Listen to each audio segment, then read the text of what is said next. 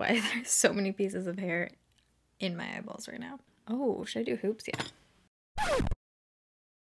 All right, so I've been off Accutane for about 6 or 7 months now. If this is the first video you're seeing of mine, I have a whole Accutane playlist where I documented literally every step of the journey, if I had any side effects, talked more about what Accutane is, my acne story, the process to go on it, everything. So I'm not going to be talking in this video about those kinds of things. So this video is more so just a current update on things I've noticed since being off Accutane, and I went on Twitter to see if you guys wanted to see this video, and a bunch of you asked a lot of questions, so I'm going to be answering all of your Twitter questions in this video as well. So if you're excited for this, don't forget to give it a thumbs up. If you're new here, you can join the Breakouts family and subscribe. I upload every Monday, Wednesday, Friday, 6 p.m. Pacific time. 2 things, like with any Accutane related video. 1, I'm not endorsing Accutane. I'm not saying you should go on it. It's a very serious drug, serious side effects. I'm just sharing my experience. Always do your own research, talk to your dermatologist. A lot of the questions specifically about Accutane and what it is and everything, I'm not going to be answering because you can Google it and you can talk to a doctor who is more knowledgeable than I am. Second thing is that I'm not wearing any makeup right now. I always like to film my Accutane videos without any makeup so you can really see what my skin looks like, what the current state is. I also just recently did a skincare routine video. All I have on right now is literally a dab of under eye concealer just right here. I haven't brought it anywhere else. So I'm basically just gonna do Q&A style for this video because you guys asked questions that basically cover everything that I was gonna touch on in this video. So let's just jump into Twitter. Ellie says, is your skin still as dry as it was while on Accutane? Will it ever become oily again? What products would you recommend that help with scarring? So my skin is definitely not nearly as dry as it was when I was on Accutane. Accutane sucks the moisture out of your skin. You become like a scaly, peely mess. I did a skincare routine while I was on Accutane. 100% recommend those products still. I think it was like my Accutane savior. So if you're currently on Accutane or you're thinking about going on it, check out that video for the products I recommend to really help with dryness because I swear by them. So before going on Accutane, I'd always had oily skin. Going on it, I had severely dry skin, and now I would say my skin is dry to normal. The products I'm using right now are helping a shit ton. I just did a skincare routine video, so all of the products I currently am using and recommend are in that video, so I'll also link that one down below.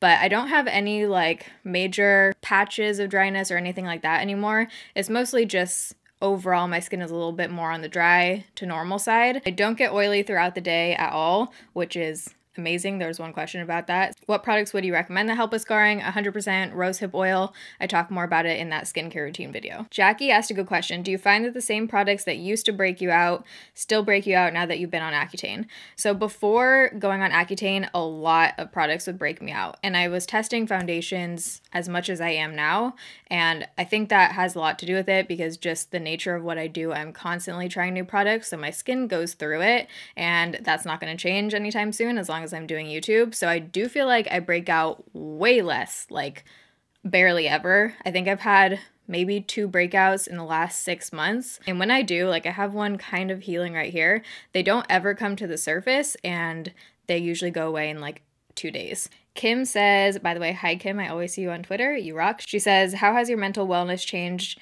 if at all, after being off Accutane? And any changes with peer/social, oh my gosh, I've tried to say it so many times. Peer/social group after acne is no longer a part of your life. So I'm not sure if that question means within myself has anything changed or if I've noticed anything with the way that people treat me, but there was another question like that.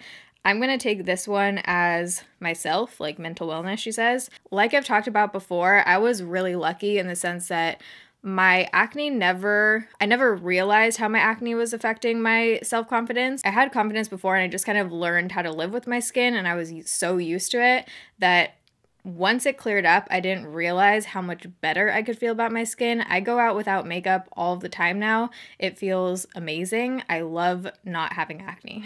Like I love it. I hope everyone can experience this at some point, whether it's through Accutane or something else. The feeling of not having acne on your skin is incredible. When I had cystic acne, I remember looking at people with like great skin, thinking how freaking lucky they are to just be able to go swim in the summer without makeup on or work out without makeup on, and all these things that you just kind of, you get used to when you have acne for so long. So I think because I just never thought that was going to be my reality, now that it is, it's just like, it feels incredible. So I think my mental state has changed in that way, just that it feels even better than I even knew I could feel about my skin. Catherine, thank you Catherine, I always see you on Twitter too, says, do you get any residual acne? How do you deal with it? Products you recommend now? Like I said, I've only gotten a couple breakouts. When I do get a breakout or I just feel like I'm starting to get like some under the skin bumps or something, that's when I for sure use my retinol. So I use adapalene 0.3%. It's from the dermatologist. You can't get it over the counter,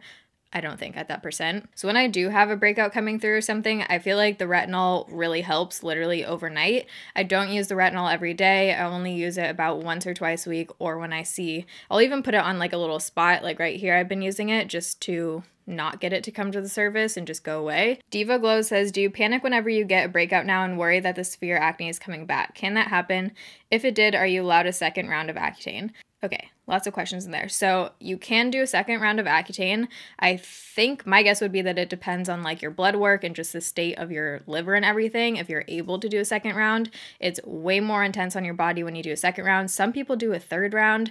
I hope that I never get to that point where I have to do it again, just because Accutane is so incredibly harsh on your body. And if this is the first time you're hearing about Accutane, please do your own research. It's intense. It can affect your mental health. I try to point this out in every video because I think some people who haven't heard a lot about Accutane just think it's like another acne prescription. It's not. It is intense. You have to get blood tests every single month. You have to get approved for it. Your acne has to be pretty severe to go on Accutane. You have to have tried every other option, basically. It's like a last resort. You don't want to go on Accutane. So, of course, the ideal would be that I never have to go on Accutane again. My mom went on Accutane in her 20s and she only did one round, so that's promising. It really worked on her, so hopefully same thing happens for me. If it did come back to the same level that I was at before, I would definitely consider going on Accutane again, just because now I know what it feels like to not have acne. Do you panic whenever you get a breakout now? I think when I got my first breakout, I kind of was like, oh shit, is this coming back? But then once I realized I can just put a little retinol on it and it's all good, and I haven't broken out at all to the same level that I used to. Now I don't freak out when I get like a little breakout because, again, I just think it's due to the product I'm using, and I just stop using it and then it goes away. Riley says, I'm on month 4 going on to month 5 and I'm worried that the scarring won't go away. I have been using that rosehip oil that you recommended. How long did it take for you to notice the scarring to disappear?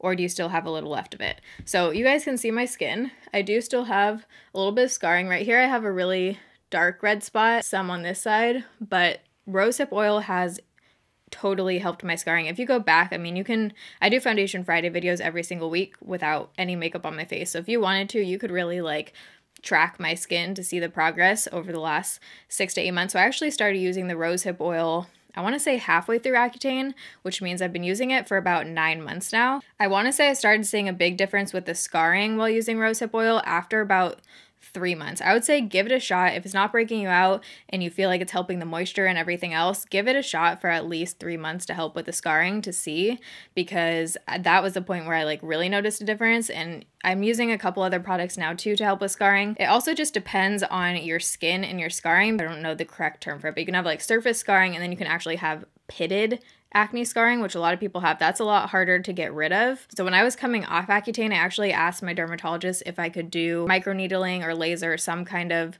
treatment eventually to help with the scarring, and she looked at my skin and was like, you probably won't need it. If you come back in a year and you still feel like you need it, then we can talk about like laser or something else. So if the rosehip oil isn't working for you, I mean, I haven't seen your skin and I'm not a dermatologist, but maybe talk to your dermatologist about other options for scarring. There are tons of other options. Leia Lasher, I always see you on Twitter too. Thank you, Leia. I know you always preface your videos with how serious of a drug it is and how you're not suggesting anyone use/not use it, but speaking for yourself and knowing what you know now, if you could do it all over again, would you skip the years of other methods you tried and go straight to Accutane? So this I get asked about a lot, like if I wish I did it sooner. And it's weird because if I didn't do YouTube, I think I would have wished that I did it sooner, because why not? But for just the way that my YouTube journey has been, I think it would have been a totally different experience for me, just because I've been able to connect with so many of you guys through my whole skin journey. And going on Accutane and dealing with acne, I just don't even know what that would have looked like for me as far as YouTube without having acne for so long. So I am happy with the way that it turned out. Taylor says, for those of us tight on finances, is there anything we should anticipate financially besides copays to the doctor and such? I feel like no one talks about this, but it's such a big factor.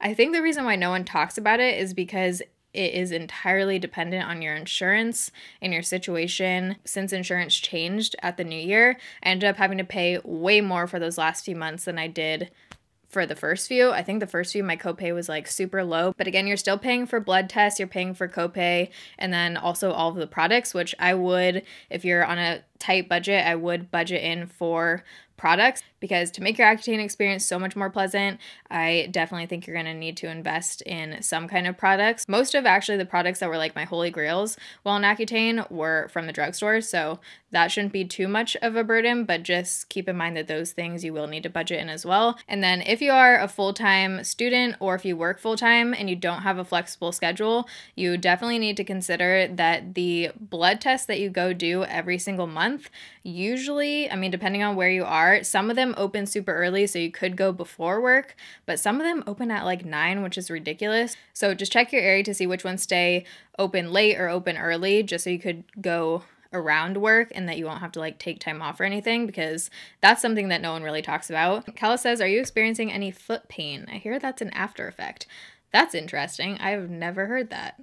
No, I'm not. I think my feet are fine. They're doing great. Viv says, do you always feel the need to wear foundation, or do you go barefaced more often? Do you notice a difference in the way you're treated in everyday life before and after Accutane? Okay, so that was the question I was talking about earlier. I definitely go barefaced way more often. If I'm going to run errands or something, I usually am not wearing any makeup. If I am, it's just like a little bit of under eye concealer like this, just to help with the redness. Sometimes I'll put on like mascara or something, but usually I'm not wearing foundation. And actually the other day, Rach, my best friend, and I were in Target, and it was like nighttime, and I kept passing those mirrors in like the clothing section, and I was looking at my makeup and I was just like, I think I would feel better if I wasn't wearing makeup right now. Like, I want to go wash off my face. And that was something I never in a million years would have said before Accutane. I literally felt like in that moment, I would feel more confident without makeup. Do you notice a difference in the way you're treated in everyday life before and after Accutane?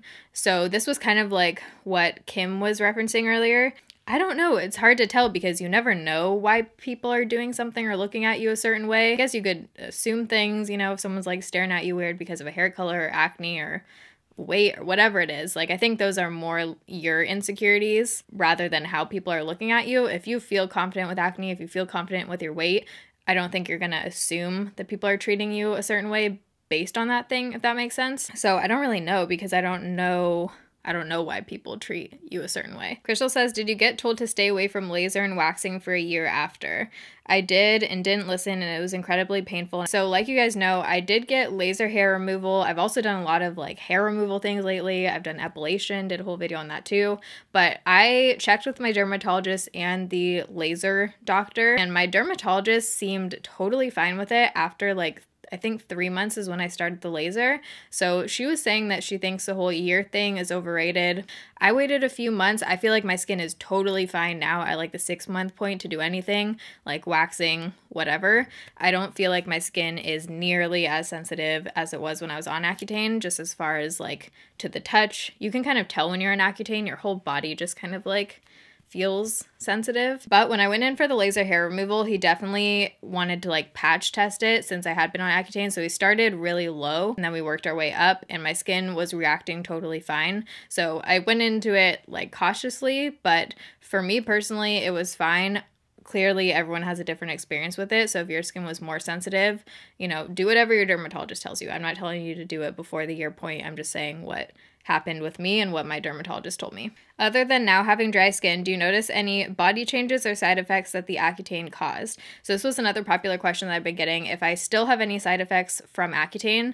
And I think someone else asked about joint stuff. And that one is also tricky for me to answer because I have chronic pain and I have chronic neck, back, joint, body pain already. So it's really difficult for me to attribute that to Accutane. Overall, when I think back, I think my joints feel slightly better, but everything else is about the same for me.